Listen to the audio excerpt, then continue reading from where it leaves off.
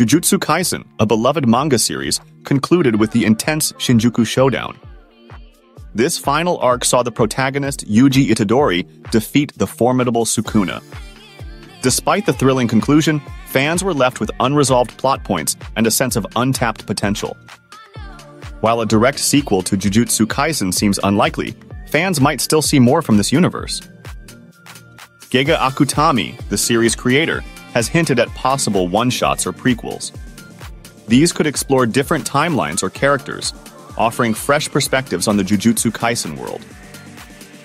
Currently, Gege Akutami is taking a well-deserved break due to health issues.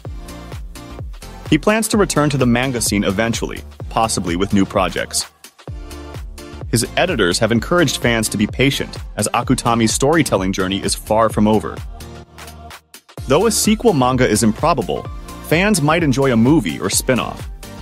These could delve into the past or future of the Jujutsu Kaisen universe, keeping the spirit of the series alive while exploring new narratives and character developments. Jujutsu Kaisen's legacy endures, and fans eagerly await any future content. Whether through new stories or revisiting familiar characters, the series' impact on the manga world remains significant.